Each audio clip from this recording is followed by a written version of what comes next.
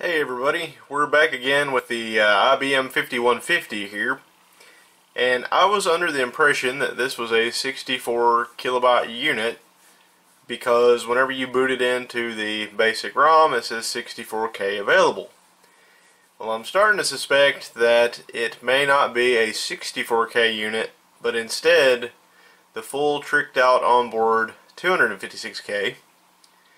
So I wanted to figure out how to find this out, and what I came up with was to take the compact flash card out of my IBM PS2 Model 25 that has PC-DOS 5 on it with the mem command and put it in the 5150's reader.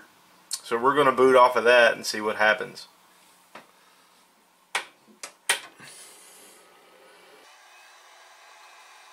And this part is nothing exciting, unfortunately.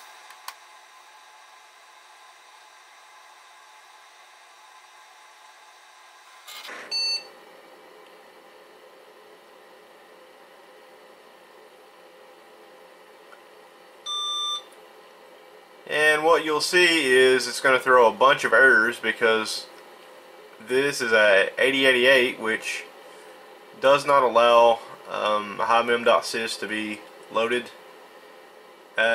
It does not have a mouse installed. I don't have the Ethernet adapter in here the same way my PS2 Model 25 is. So what I need to do is I am going to temporarily rename my config.sys and auto-exec.bat, and I'll show you a neat trick for getting a empty replacements put in place, even though we don't have the nifty touch command found in the Unix operating systems. So the first thing I'll do is just rename my auto-exec.bat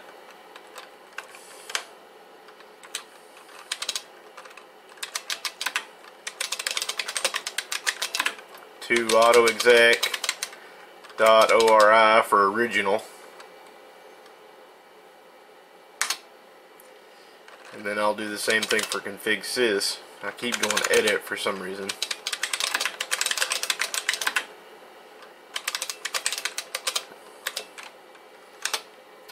Now I'm going to create blank versions of each of these files by using DOS console redirection, which will, instead of writing out whatever the output is to the screen, it will write it to a file. And we're going to use the rem command, stands for remark, which will actually output nothing and will enable us to have a blank file.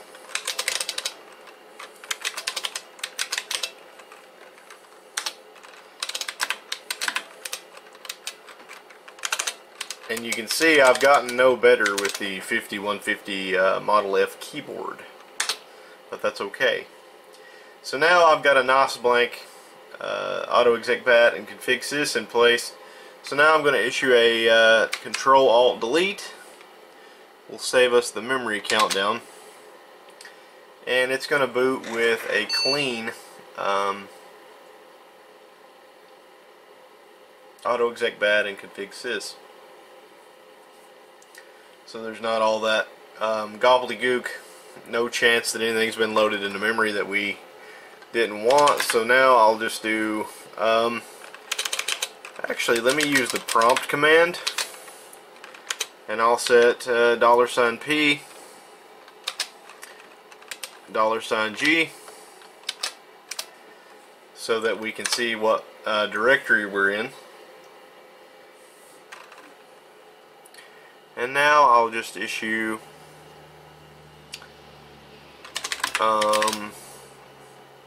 cd space DOS and run the mem command, and it will tell us this is a 256K unit.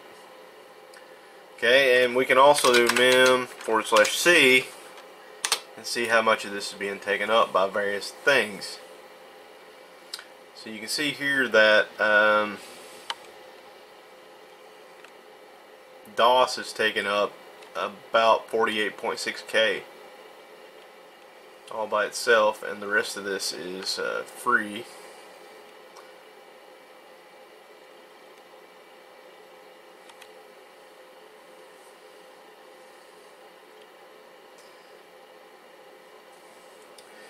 Now, just for fun,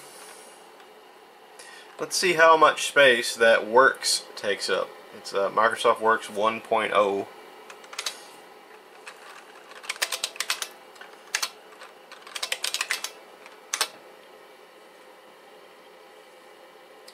Okay, so Works is running.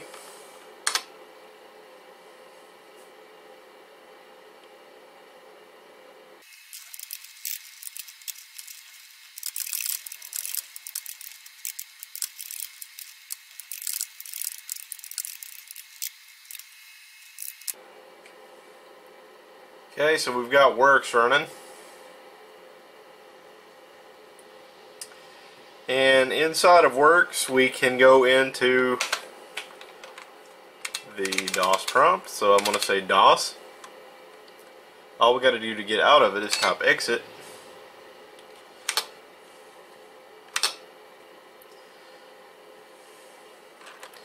And something I figured out was, whenever you drop a command prompt from Works, you got to go to whatever folder you want to run something out of. It defaults to being in the Works folder.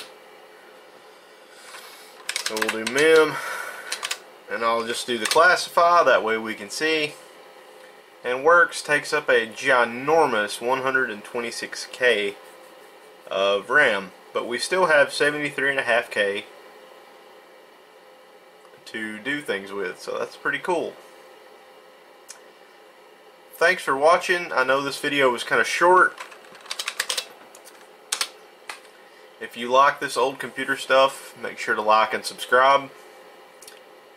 And my next video, I plan on showing off my IBM PS2 Model 25, including how I managed to get power out to the compact flash adapter that I ended up using for that build. Until then, thanks and have a great day.